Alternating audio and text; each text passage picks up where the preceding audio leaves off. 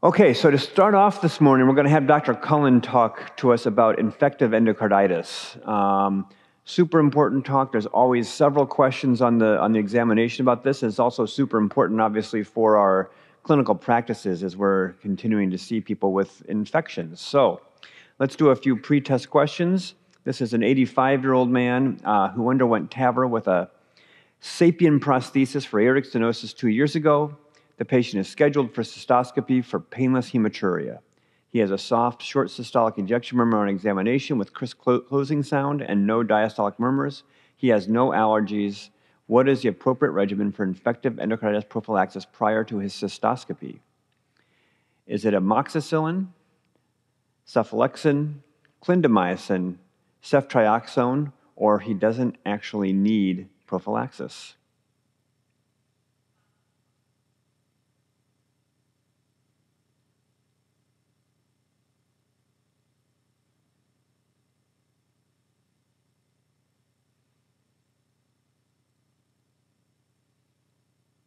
Okay, a little bimodal distribution here. A 45-year-old man, 5 years status post-mechanical AVR for bicuspid aortic regurgitation, presents with 4 days of malaise and a fever. His primary provider detects a diastolic murmur. His echo shows a normal prosthesis leaflet motion with moderate to severe aortic regurgitation. 3 years ago, his echo showed only trivial aortic regurgitation. His TEE confirms the moderate to severe periprosthetic AR, but shows no vegetations or abscesses. The blood cultures remain negative. His exam demonstrates no embolic or immunologic sequelae. In addition to empiric antibiotic therapy, what is the next appropriate step? PET imaging, cardiac MRI, repeat transthoracic echo in 2 days, or repeat transesophageal echo in 2 weeks.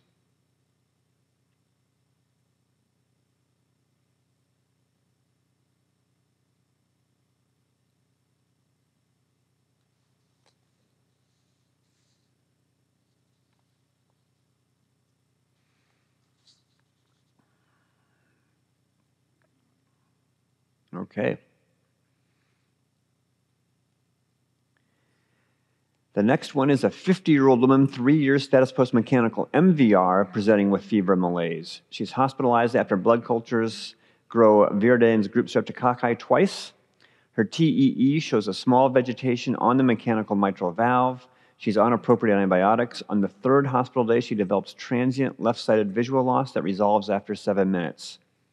Her MRI shows a small focus of occipital ischemia.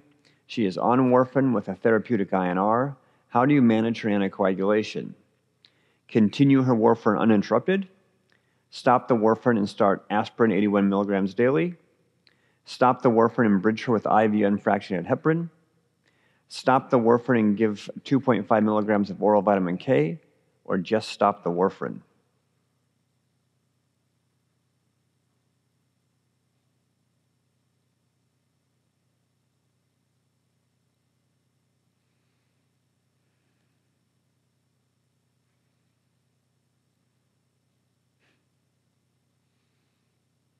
All right. And the last one is a 75-year-old woman undergoing pacemaker implantation for complete heart block 2 years ago. She's got fever and malaise. She's also got Virdens strep, and a TEE reveals a small vegetation on the aortic valve with minimal aortic regurgitation and normal device leads. Exam of the device pocket is normal. The patient receives antibiotics. Her symptoms resolve, and her blood culture is also clear. How should you manage her pacemaker? Should we complete the antibiotics and retain the device if blood cultures remain negative? Do we need to completely remove the device generator and leads? Do we need to exchange the device generator but retain the leads? Or perform serial transesophageal echo surveillance for new device lead vegetations? What's the best way to manage her pacemaker?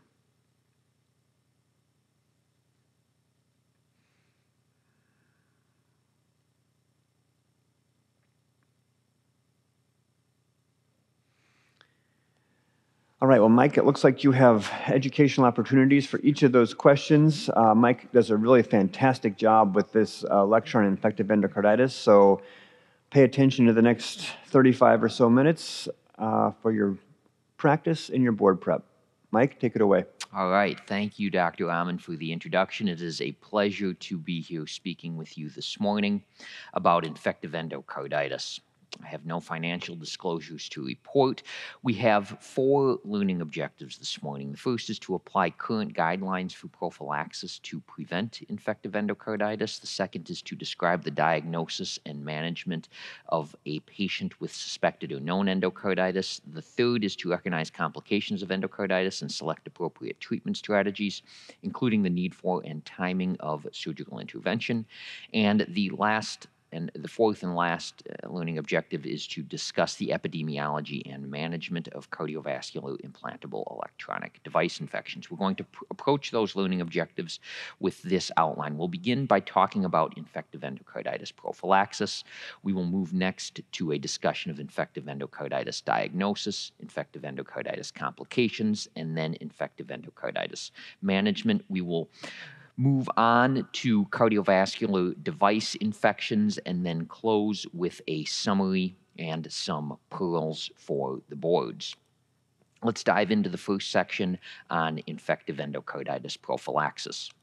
When I think about infective endocarditis prophylaxis, I like to think about 3 questions. Number 1, which patients require infective endocarditis prophylaxis? Number 2, which procedures require infective endocarditis prophylaxis? And number 3, which drugs should be given for infective endocarditis prophylaxis? In terms of the patients, we're going to want to give infective endocarditis prophylaxis to the patients at the highest risk for complications should they develop infective endocarditis.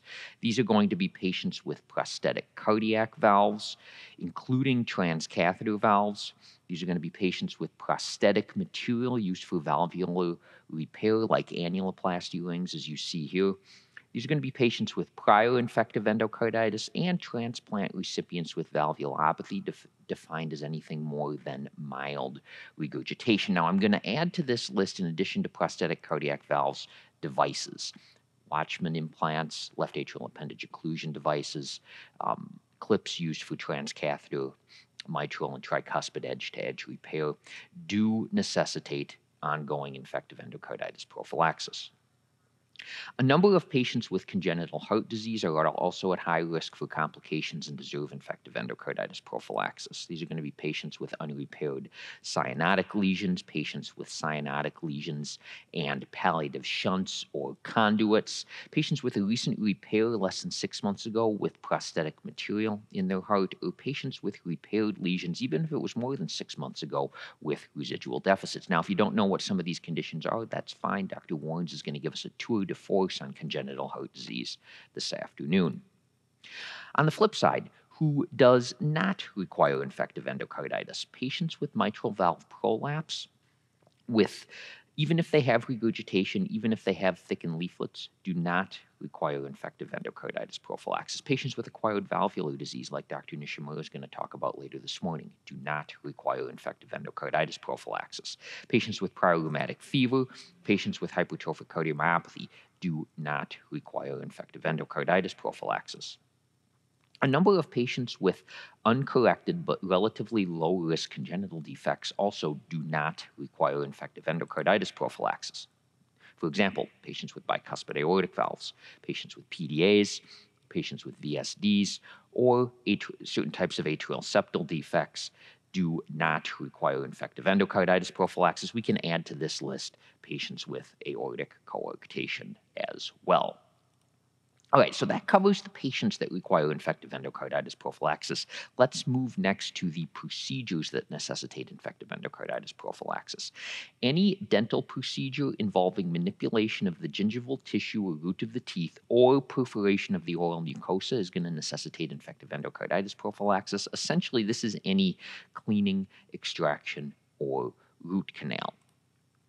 Any incision into an active skin or soft tissue infection necessitates infective endocarditis prophylaxis, and any incision or biopsy in the respiratory tract requires prophylaxis. So if a patient has a tonsillectomy, an adenoidectomy, or a bronchoscopy with biopsy, they merit infective endocarditis prophylaxis. On the reverse side, which procedures do not require infective endocarditis prophylaxis? Simple dental injections or x-rays, no prophylaxis necessary. Placement or adjustment of orthodontic appliances, no prophylaxis necessary. Minor bleeding from trauma to the lips or oral mucosa, no prophylaxis necessary. Shedding of deciduous teeth. So if the tooth fairy comes, no prophylaxis necessary. Tooth fairies visited my house a few times in the last few months. Obviously, no endocarditis prophylaxis necessary there. A bronchoscopy without biopsy and GI or GU procedures without active infection do not require infective endocarditis prophylaxis. We've talked about the patients, we've talked about the procedures. Let's talk next about the drugs that you should give for infective endocarditis prophylaxis. Your go-to drug for infective endocarditis prophylaxis is going to be amoxicillin. Okay, if the patient has a beta-lactam allergy that precludes use of amoxicillin, clindamycin is going to be your backup. Regardless of which drug you choose, all of the drugs on this list are going to cover virulent group strep. All of them should be given as a single dose 30 to 60 minutes before the procedure. What I tell my patients is to take their amoxicillin or clindamycin on the way out the door to their dentist's office.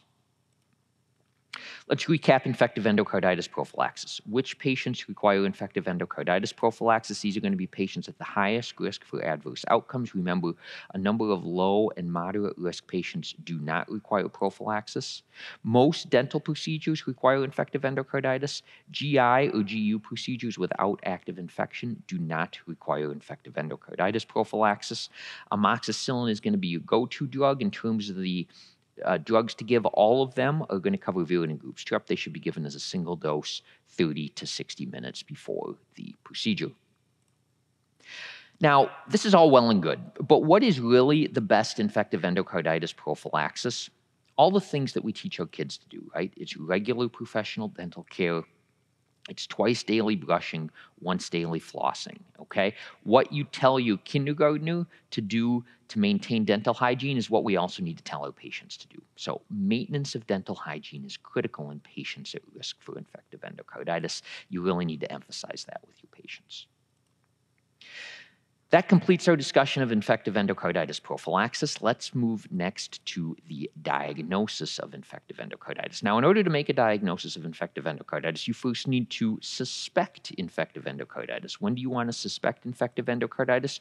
You're going to want to suspect infective endocarditis in patients with risk factors. These are going to be things like established valvular disease, prosthetic valves, IV drug use, congenital heart disease, or an immunocompromised state. If a patient like this presents with an unexplained fever of at least 38 degrees Celsius for more than 48 hours, or evidence of new valvular regurgitation, then your red flags need to go up for infective endocarditis. You're probably going to want to put a patient like this in the hospital, and then you need to start your evaluation. What are you going to do? You're going to get blood cultures, 2 to 3 sets, ideally 6 hours apart. Very important to get the blood cultures before initiation of antibiotics. You're going to get your transthoracic echocardiogram, and then the guidelines recommend a number of circumstances where a transesophageal echocardiogram is indicated. These are going to include situations where the transthoracic echocardiogram may be diagnostic, where you may suspect complications, where the patient may have an intracardiac lead, if the patient has Staph aureus, enterococcus, or fungal bacteremia, or if the patient has a valvular prosthesis and a persistent fever. Those are all clear indications for a transesophageal echocardiogram. In reality, though, I think if the clinical suspicion is high enough, it's helpful to get both the transthoracic echocardiogram and a transesophageal echocardiogram because they really provide complementary sources of information. Guidelines say that cardiac CT is useful if there's concern for perivalvular involvement. Oftentimes, these are helpful for surgical planning as well. And I would like to highlight the role of FTG PET CT. So the guidelines give a new Class 2A recommendation as of the 2021 valve guidelines for patients to undergo FTG PET CT if there's concern for possible prosthetic valve endocarditis. FTG PET CT can provide some very useful diagnostic information in this situation. So you've gotten your blood cultures, you've gotten your imaging, now you have to make a diagnosis. How are you going to make a diagnosis of infective endocarditis? Well, you're going to want to apply the modified Duke criteria. And I always find this confusing. We're going to try to simplify the Duke criteria. So when you apply the Duke criteria, you can put patients into one of 4 buckets. We can get definite infective endocarditis by pathological criteria, definite infective endocarditis by clinical criteria, possible infective endocarditis by clinical criteria, or this phenomenon called rejected infective endocarditis. And we're going to talk about those one by one. Let's start with definite infective endocarditis by pathological criteria. So the guidelines will say that definite infective endocarditis by pathological criteria can occur when we have microorganisms on an excised vegetation or abscess specimen, or if we have a vegetation or abscess showing active endocarditis like we see in this pathological sample here. Now, I'm not a pathologist. I'm sure many of you watching are not pathologists. The way I like to think about this is if the pathologist calls me and says, hey, we see bugs under the scope, okay, that is a cardiologist's definition of definite infective endocarditis by pathological criteria. Bugs under the scope. It gets a little more complicated when we start to think about the clinical criteria. So we have definite infective endocarditis by clinical criteria and possible infective endocarditis by clinical criteria. Okay, we're going to break this down. We're going to try to make it as simple as we can. So in order to have definite infective endocarditis by clinical criteria, patient needs to have 2 major criteria, 1 major and 3 minor criteria, or 5 minor criteria. In order to have possible infective endocarditis by clinical criteria, they have to have 1 major and 1 minor, or 3 minor criteria. So the next question is, what are these major and minor criteria? Let's talk about them one at a time. We'll start with the major criteria. 3 major criteria to recognize. Number 1, multiple positive blood cultures for organisms that typically cause infective endocarditis. Number 2, a single positive blood culture for Coxiella burnetii is enough to constitute a major clinical criteria. And number 3, evidence of endocardial involvement. What is evidence of endocardial involvement? Well, it's new, moderate, or greater regurgitation defined on imaging, or evidence on imaging of vegetation, abscess, or valvular dehiscence. This is an example of a vegetation. The guidelines define a vegetation as an oscillating intracardiac mass on the valve or supporting structure. If you see this on your imaging, this constitutes endocardial involvement and counts as one of your major clinical criteria. The other major clinical criteria then, as we just talked about, is the microbiological evidence. Okay, so that covers the major clinical criteria. Let's move next to the minor clinical criteria. So 5 of them to recognize. Number 1, a clinical predisposition. Okay, what's a clinical predisposition? These are all of the risk factors that we talked about earlier. Number 2, fever, at least 38 degrees Celsius without an alternative explanation. Number 3, blood culture or serological evidence of active infection that doesn't meet major criteria. So this might be 1 positive blood culture for a typical organism, or maybe multiple positive blood cultures, but it's not a typical organism. Okay. Now, I would like to note that a single positive culture for coag-negative staph does not constitute a minor clinical criteria. That is more likely to be a contaminant. And then we have the vascular phenomenon and the immunological phenomenon. And any one of these phenomenon can constitute a minor clinical criteria. What are the vascular phenomenon? Here's an example of some vascular phenomenon. So these are conjunctival hemorrhages on the left, subconjunctival hemorrhages on the right. These represent end organ vasculitis in the eyes due to the circulating bacteremia that occurs with infective endocarditis. This is one example of a vascular phenomenon. We have other examples of vascular phenomenon. So Janeway lesions represent a vascular phenomenon. Janeway lesions are these painless lesions on the palms and the soles. They're painless. They don't hurt. Okay? They appear as these erythematous or hemorrhagic macules. They are caused by septic emboli to the skin with subsequent dermal infarction. Splinter hemorrhages are an example of a vascular phenomenon. Splinter hemorrhages are these non-blanching lesions in the nail beds. Now, some of you may be looking at your fingers right now and saying, oh my gosh, do I have infective endocarditis because I have splinter hemorrhages? Well, if you see these splinter hemorrhages more distally, these are more likely to represent traumatic splinter hemorrhages. You could see these just after, heavy labor where maybe there's some minor trauma to the nail tips. these distal splinter hemorrhages are not going to be as concerning. What becomes more concerning is when we see them more proximal in the nail bed. These are more likely to represent embolic events, which would constitute a vascular phenomenon. Patients can develop mycotic aneurysms. What are mycotic aneurysms? They are an infection of the blood vessel wall leading to vascular dilatation, and those mycotic aneurysms can rupture, leading to cerebral hemorrhage, which with definite adverse neurological consequences. Patients with infective endocarditis can embolize to essentially any vascular territory. Here's a patient with a renal infarct on this CT scan due to infective endocarditis. Here's a patient with a splenic infarct on this excised pathological specimen due to infective endocarditis. So that covers the vascular phenomenon. What are the immunological phenomena? We're going to talk about a few of them here. The first that you should recognize is Osler's nodes, okay? Osler's nodes are these painful nodules on the fingers and toes. They are caused by immune complex deposition leading to a necrotizing vasculitis in the tips of the digits. The way I like to remember this is Osler equals ouch, okay? Unlike Janeway lesions, Osler nodes are painful. And then we have Roth spots. Okay. Roth spots are these exudative lesions in the retina. They have pale centers. They are caused by a localized immune-mediated vasculitis. The way I like to think about this is Roth equals retina. Okay. So we've talked about our vascular phenomenon. We've talked about our immunological phenomenon. Let's recap the diagnosis of infective endocarditis. So remember, modified Duke criteria puts you into one of four buckets. We've got definite infective endocarditis by pathological criteria. That's bugs under the scope. We've got definite infective endocarditis by clinical criteria. That's going to be 2 major, 1 major and 3 minor, or all 5 minor. We've got possible infective endocarditis by clinical criteria. That's going to be 1 major and 1 minor, or 3 minor. And then we have this phenomenon called rejected infective endocarditis.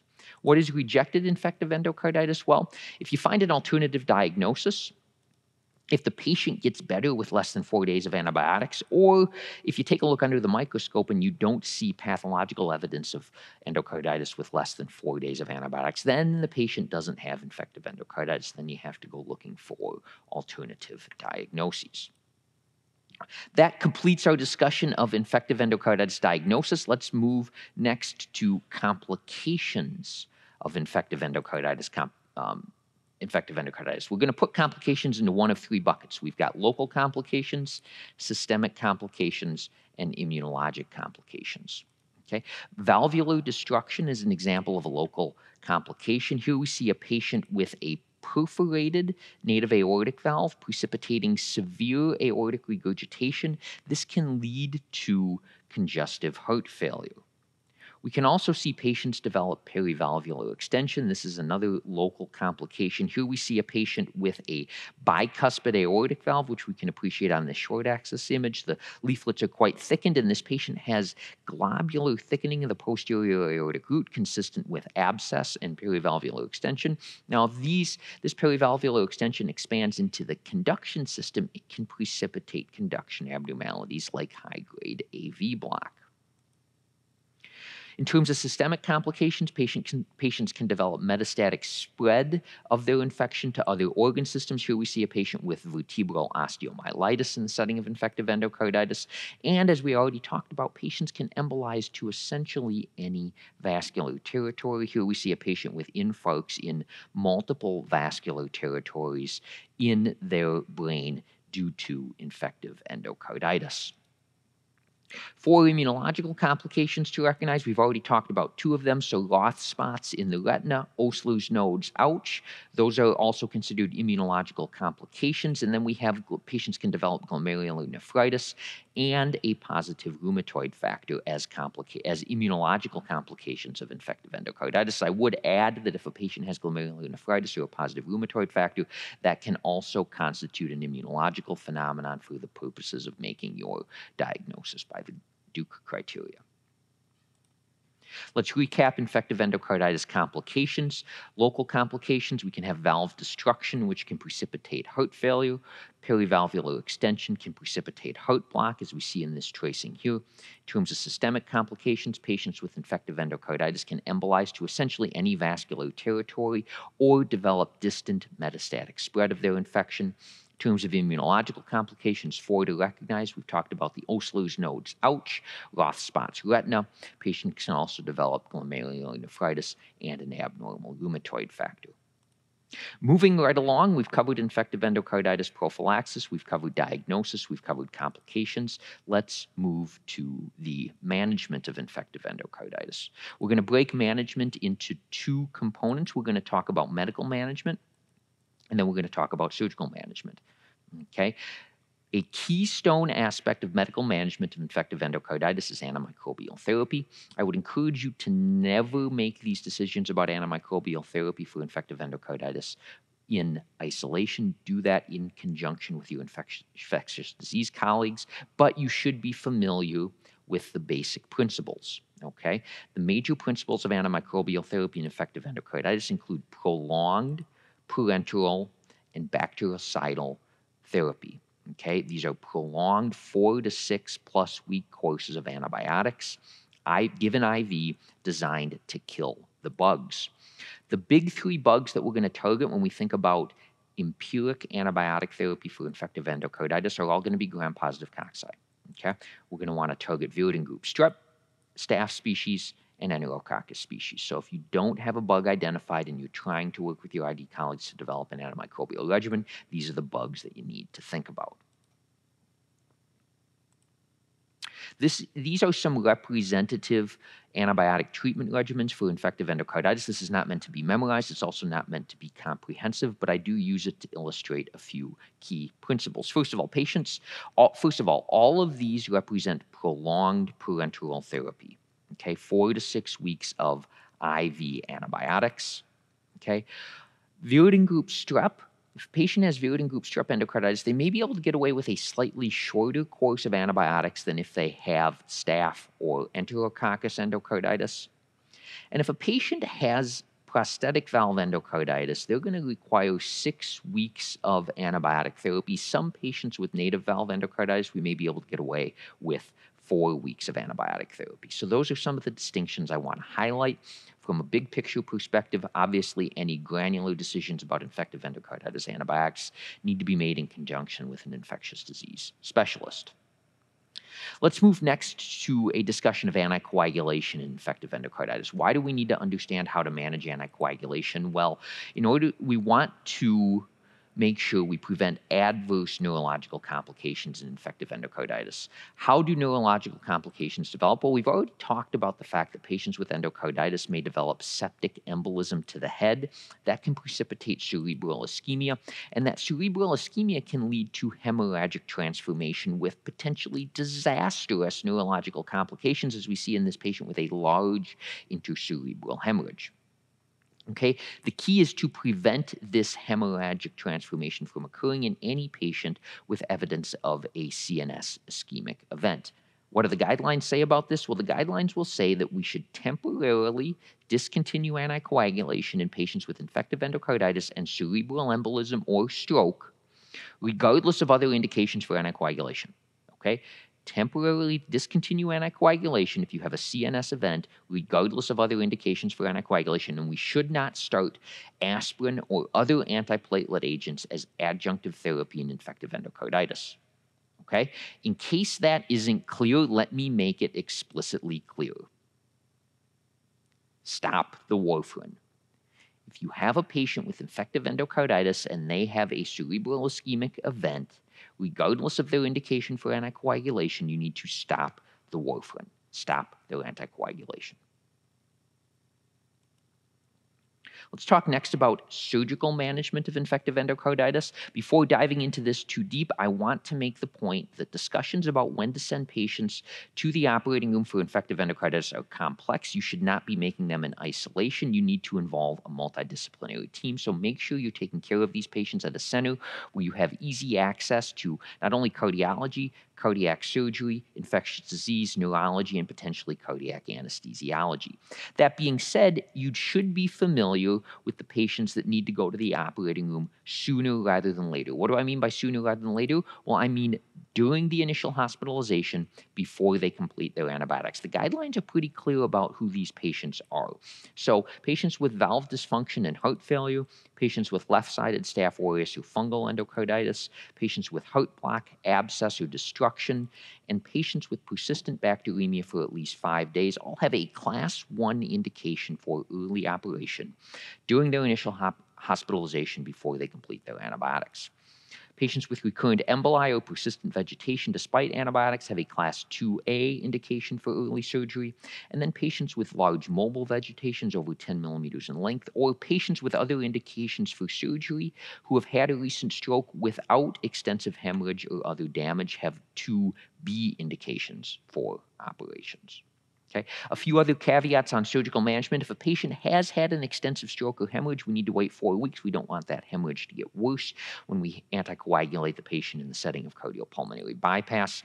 If a patient has relapsing prosthetic valve endocarditis where you can't clear the blood cultures, you clear them and they relapse, and you clear them and they relapse, you need to make sure the bacteremia isn't coming from an alternative source. But if you've done that and the patient continues to relapse, the patient needs an operation, but the timing is somewhat unclear. If the patient has evidence of endocarditis and an intracardiac device is involved, the device needs to come out.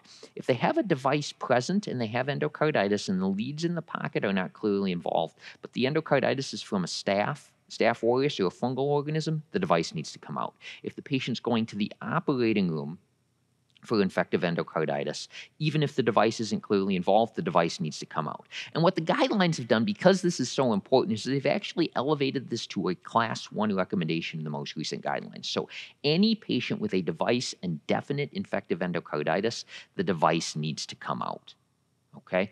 Any patient with definite infective endocarditis and an intracardiac device, the device needs to come out regardless of whether or not the device is clearly involved. So what I would leave you with is that when in doubt, take it out.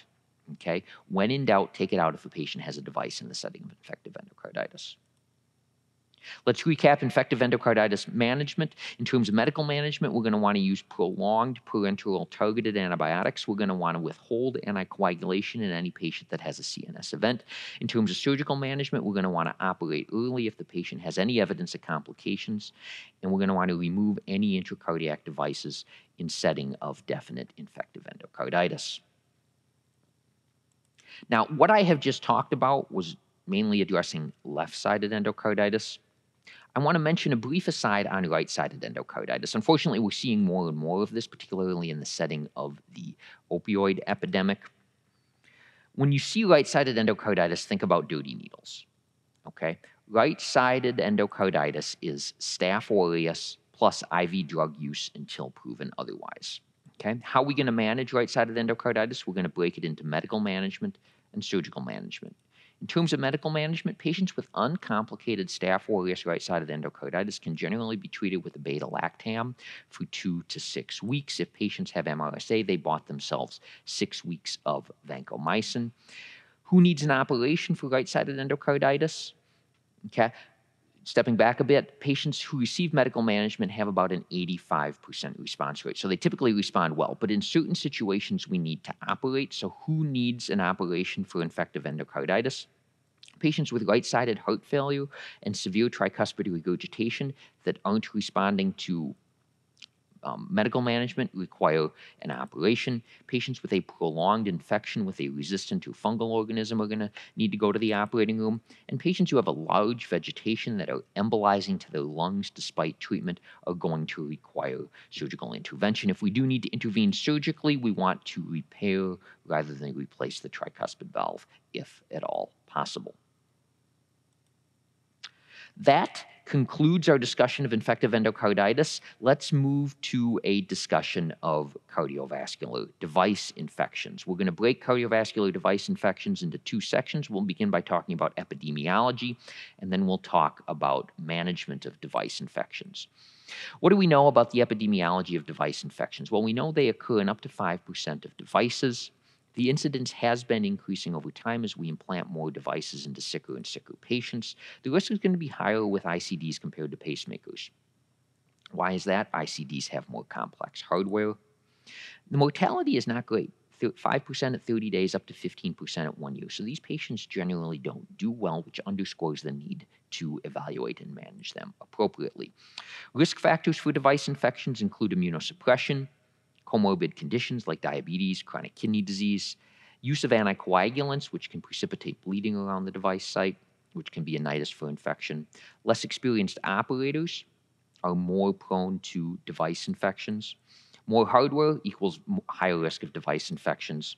And not receiving pre-procedure prophylaxis at the time of device implantation is also a risk factor. Now, these are all well and good, but by far the biggest risk factor for device infection that you need to recognize is device manipulation. Okay? Recent device manipulation is going to be the single biggest risk factor for device infection. That's why we want to try to limit situations where we have to open device pockets or manipulate the leads as much as possible. What bugs cause device infections? This is data from a retrospective review of nearly 200 device infections here at Mayo Clinic. It's a little bit of an older study, but it's still cited in more recent literature today. And what this study cited is that the majority of device infections are going to be caused by either coag-negative staph, methicillin-susceptible Staph aureus, or MRSA. And this distribution, where about 70-75% of the infections are going to be caused by coag-negative staph or Staph aureus, hasn't really changed over the last 20 to 30 years. What we have seen is that the prevalence of MRSA has been increasing in more recent series. I've seen 10, 15, maybe even 20%. But the overall distribution that you need to recognize is that 70-75% of device infections, coag-negative staph or Staph aureus. Right. So that concludes our discussion of device infection epidemiology. How do we manage device infections? Well, the first thing that we have to do is suspect a device infection. When do we suspect a device infection? Well, if we have a patient with a device who presents with fever, leukocytosis, maybe an elevated sed rate, if they have erythema, swelling, or erosion at the generator site, that needs to raise our red flags that, hey, this patient could have a device infection. We do our history, we do our physical, we interrogate the device, we get blood cultures, we get them on antibiotics, and if we can establish a device infection in conjunction with our ID colleagues, the device needs to come out, okay? We're going to want to completely remove the device in any instance of an established device infection. Now, question always comes up, when might the device remain? Okay, if the patient just has a superficial infection at their incision site without evidence of pocket involvement, you may be able to retain the device. If the patient with the device has bacteremia alone and meets all of these criteria, if they're clinically stable, you identify an alternative source for the bacteremia. If they don't have any evidence of lead involvement on TEE, if they don't have any involvement at the pocket, the device hasn't been recently manipulated, there's no valve involvement, no evidence of endocarditis, and the bacteremia clears with antibiotics, then you might be able to keep the device in place. Okay? But these situations may not be as frequent as you think.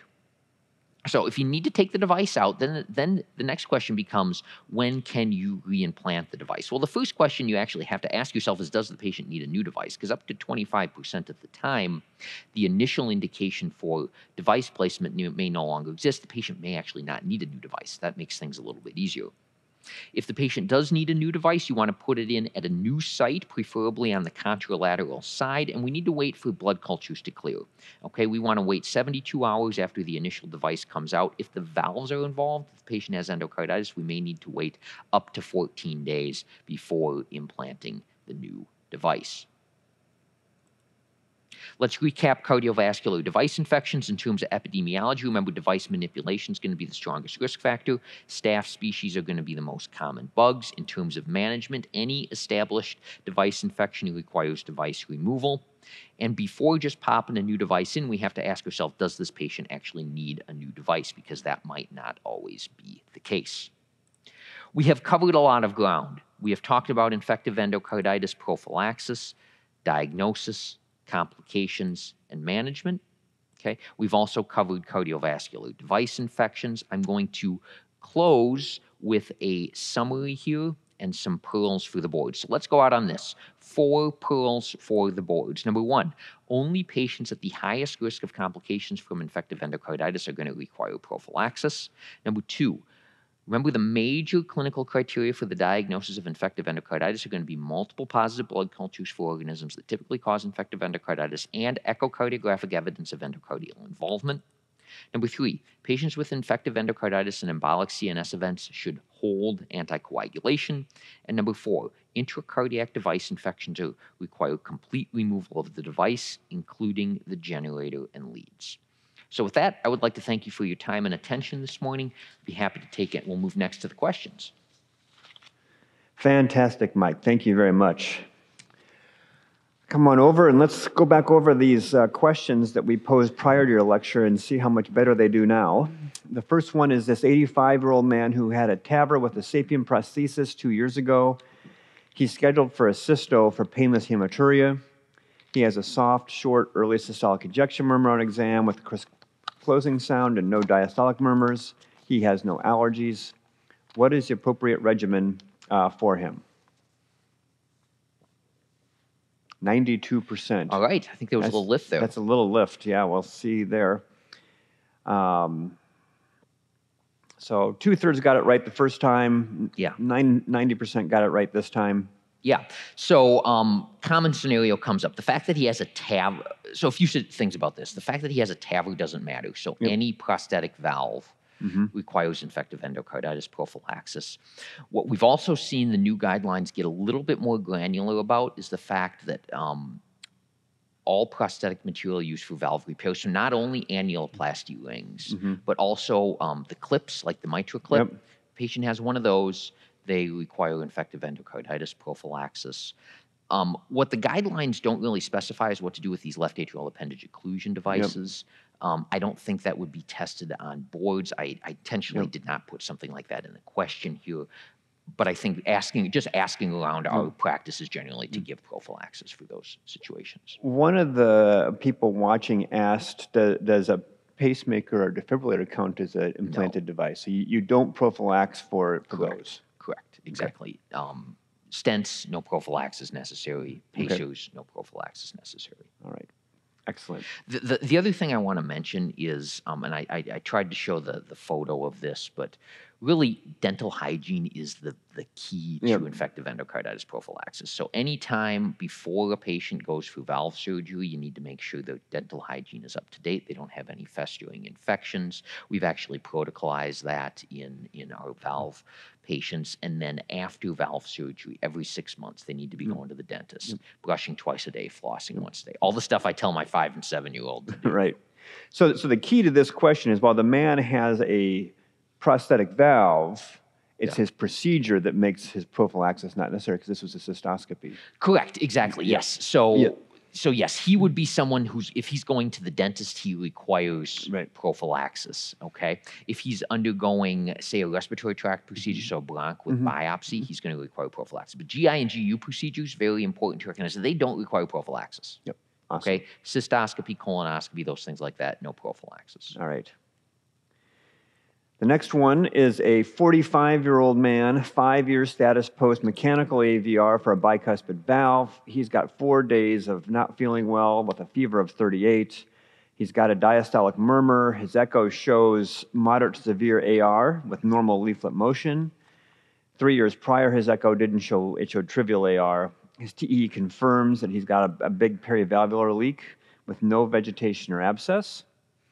His blood cultures remain negative. His exam demonstrates no embolic or immunologic sequelae. In addition to empiric antibiotic therapy, what is the next appropriate step for him? Do we need a PET scan, an MRI, repeat his echo in 2 days, or repeat his TEE in 2 weeks?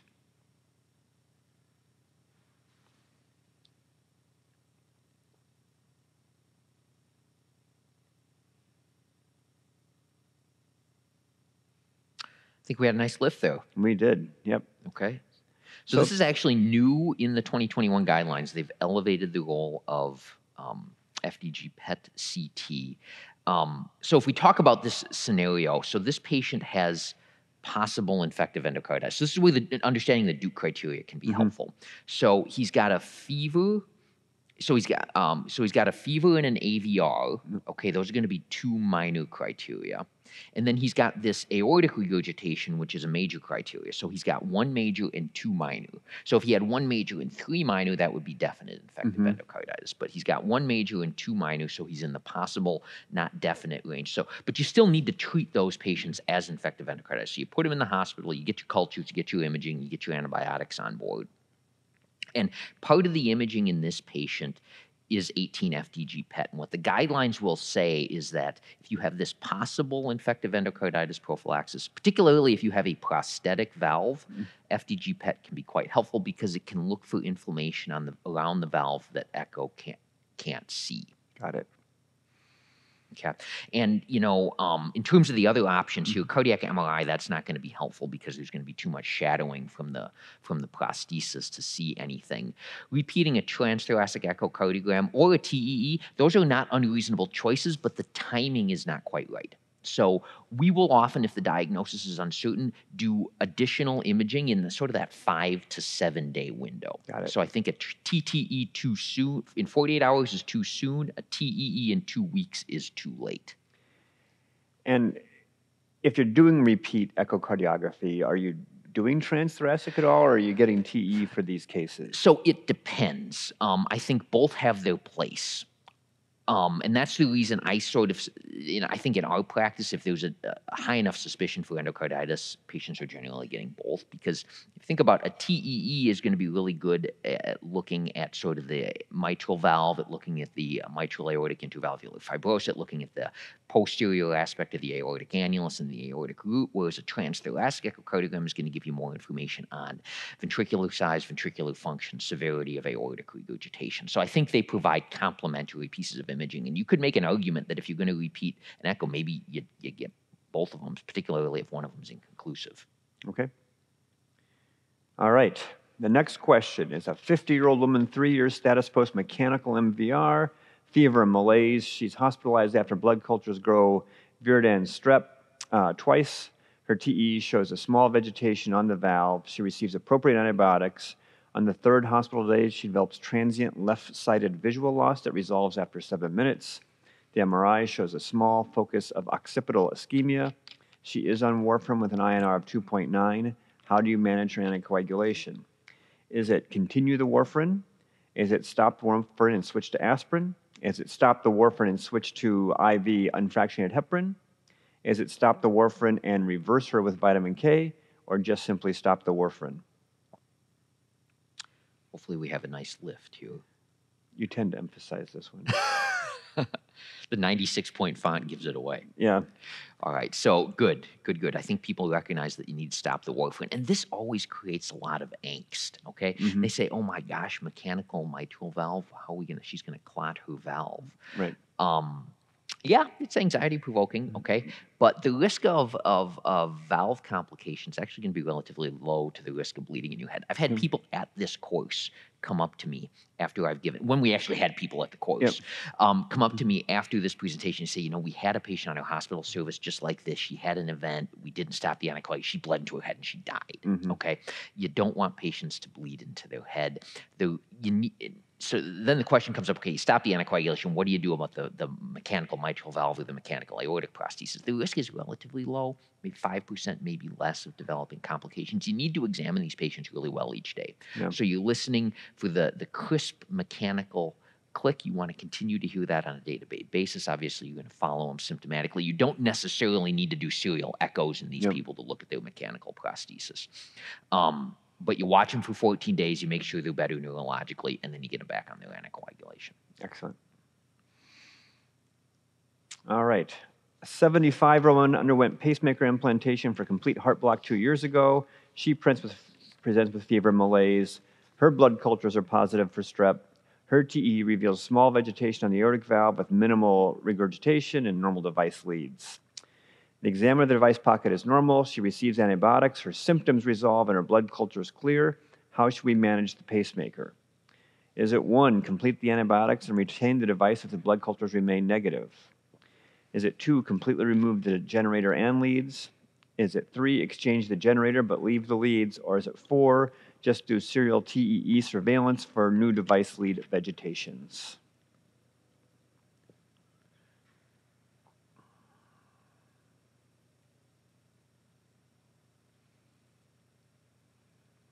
Completely remove the generator and leads. I think that generated a nice lift as well. Yep. So you need to get the whole system out. You need to get the whole system out. And this, the guidelines have actually accelerated this, the level of recommendation here. So previously, it was only really bad actors. So Enterococcus, Staph aureus, fungal organisms.